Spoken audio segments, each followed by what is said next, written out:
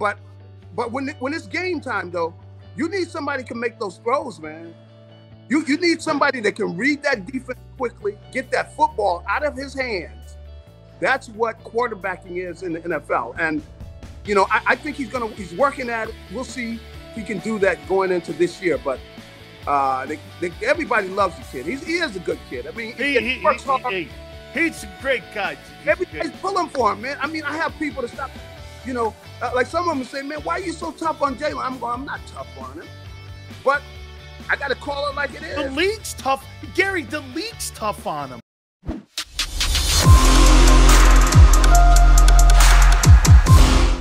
I'm going to ask Garry Cobb that question. Let's bring in my friend Garry Cobb from Fox 29. He's going to love this question. Holy cow. Okay, we're playing something here, Gary, and I'm going to ask you. You had to have a successful season with this football team that we have assembled here with Howie Roseman. What quarterback would you want to quarterback your Eagle team? McNabb, Nick Foles, Carson Wentz, or Jalen Hurts? Well, if I'm looking at their, what they've done as the Eagle, I'd have to go with McNabb. I think he did more with less. He learned to take care of the football. He was going to create things, with his legs and everything. But he played winning football. I mean, a lot of times they won close games. I mean, most of the close games they won because he took care of the ball. They weren't like blowing people out. But consistently, they won the division. They went to the playoffs. And for that matter, went to the NFC Championship game. They didn't win, won one of those. But when it came to winning a game, though, I think he played winning football. And I think this year, if Jalen takes care of the football, now, he's got to be able to take advantage of the opportunities that are there. But taking care of the football, really, with Carson Wentz, if Carson takes care of the football this year, Washington's going to be tough. I know a lot of people they've given up on him, but you look at his numbers last year, 27-7. I think if he goes 27-7 with that Washington defense plays the way I think they're capable of, I think they're going to be in the hunt. So, but Donovan, he played winning football. He played the game to win the game. That's why he would go in there, and a lot of times it's the quarterback who will make plays, let's say, in that red zone, but he's got to take care of the ball. If you're turning the ball over, you don't win in the NFL, And I know a lot of people, they don't concentrate on that, but if you're turning over that ball, I'm up here in North Jersey, you got all these giants up here, man, Harry Carson's up here, and all these guys are up here, all of the teams that won, you got all of these giants up here. Hey, they knew about, you had to take care of the ball. And that's what it's going to come down to. Now, they're asking me about their quarterback. I'm going, the kid doesn't have a clue. He's out there like he's just like lost. And I don't see where he's gotten smarter over the years. That's the thing that really concerns you. Yeah. And I don't know if he's the right guy for them, if they're ever going to win with that kid. But you got to be productive as a quarterback, but you got to take care of the football, And if you don't take care of the football, you probably maybe need to start thinking maybe about some other line of work. Gary, I'm getting sick of this kind of conversation here that when we talk about quarterbacks, and I'm gonna read a list to you here. Okay. This is what everybody says to me about your boy Jalen. Yeah. He's great with the media. Yeah. He's got great poise. That's right. Hold on. He works hard. Yes. He's a good leader. Uh-huh. He's a good competitor. Yep. He's first in, last to leave. Yep. He's friendly. Now here are my intangibles. He's accurate, big arm, can make all the throws, develops wide receivers, and is a playmaker. How come nobody ever asked those about the kid? And I'm always talking about these over here. I will say the thing. I tell you this kid what he needs to do. If he doesn't make it as a quarterback, he needs to run for office. You know what? Come on. Everybody's rooting for him. I mean, they like the kid. and they're all rooting for him, whether they think he could be our quarterback or not. They love, he's a likable guy. But when it's game time, though, you need somebody who can make those throws, man. You need somebody that can read that defense quickly, get that football out of his hands. That's what quarterbacking is in the NFL. And, I think he's working at it. We'll see if he can do that going into this year. But everybody loves the kid. He is a good kid. I mean, he works hard. He's a great guy. Everybody's pulling for him, man. I mean, I have people to stop, like some of them say, man, why are you so tough on Jalen? I'm not tough on him.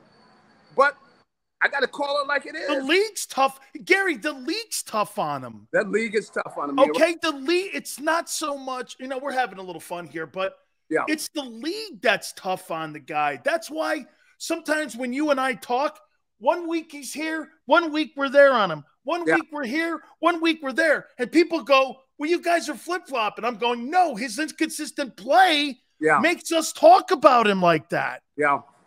You can't help it, but you got to call it like it is. There are times when he doesn't see what's out there.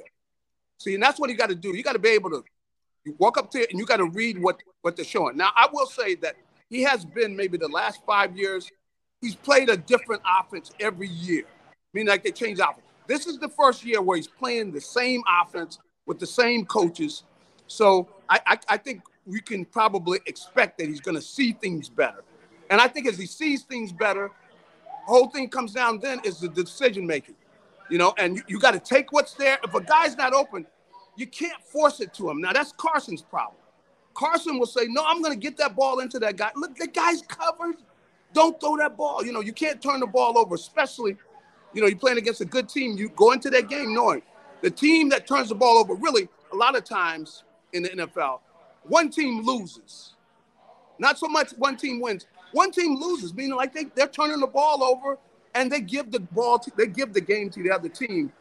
And that's quarterback play. See, that's quarterback play. So I hope I'm rooting for the kid. I like him too, but everybody, hey, Gare, everybody loves the kid here. Let me ask you this. Yeah. All right. All that aside now, let me throw this at you here. Who do you believe is going to get the majority of the credit? Let's hypothetically say that this guy throws for 4,200 yards. They get to the NFC Championship game.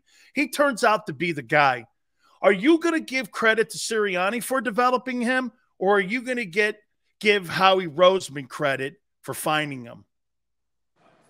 I probably, I don't know that, I could give that credit to Sirianni right away like that. So I probably maybe give more credit to Howie. And that Howie went out and he got, he went out and he got people with him. I mean, he's got, AJ, you bring him in here. That's an outstanding move. That is the kind of move I think that, you start talking about, whatever do they call it, front office guy of the year or whatever, however they don't term it like that. But, that type of move, meaning he went and got him a #1 receiver. Now, we were all talking. They need to improve the receivers. Did we dream he could go get A.J. Brown? No. Like, he can't get A.J. Brown. He's like, unbelievable. So he went out and got him. And that really, I think it puts Jalen in a position where there's nothing he can cry about after this year. He's got the pieces there to, you got a great offensive line. You got a great running game. You got Devontae Smith, who's a kid that should be looking like an outstanding #2, and you got him a #1. You got a good tight end. You got all the pieces there for them to have a good, effective offense that scores a lot of points. Gary, who do you think is the most underappreciated player on this roster? Underappreciated? Well, you could look at the offensive line, but when I say underappreciated, that's a good point. Guy that doesn't get a lot of love for the work that he puts in and has been there and is a solid player, but nobody really circles him and goes, that guy right there, man. I mean, is there a guy that's a blue pale guy out there that goes to work every day, or is it there's no one out there? Is there a guy that's just underappreciated? Well, I think Goddard's a good player. I think Goddard might be a guy who people don't realize that he's one of the best tight ends because he's complete tight end. He can do. How about Mulata? What's that? How about Mulata? Now, Mulata, definitely. Mulata's a guy who nobody dreamed he would be this good this soon. So, with the fact that the offensive line is probably the strength of the team, maybe Mulata's the guy that we don't appreciate yet.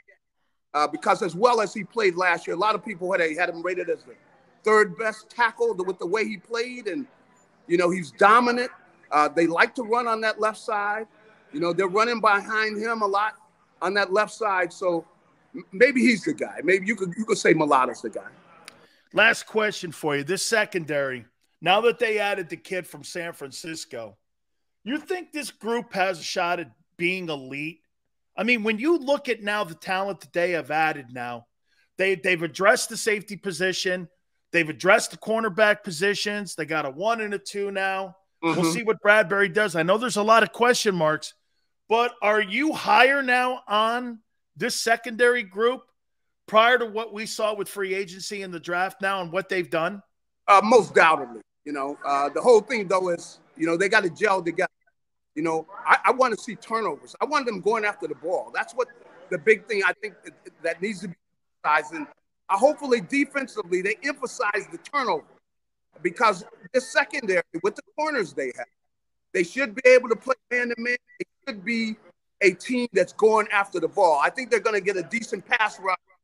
So if they can force turnovers, I'm telling you, they're going to be in a team that's hosting games in the playoffs if they can force turnovers.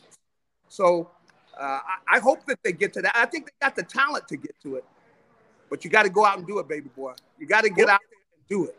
I tell you what, Garry, looks like you're in a really good place. The last time I was at a Giants party, it was LT's place over in the Meadowlands, and I won't say what went on upstairs. I'm just saying you look like you're in a good place with some of them dudes there, and I'm going to leave it there.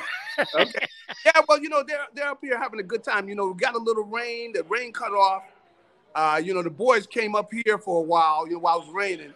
So, guys are out there smiling on the course. So I can't say how they're playing, but they're out there smiling a lot. Very good. Garry, we'll catch you next week. Thank you, my friend. All right, have a good one. You got it. That's my friend Garry Cobb. By the way, we're going to be throwing some of those questions off of you that I asked Garry so that we get you guys' thoughts.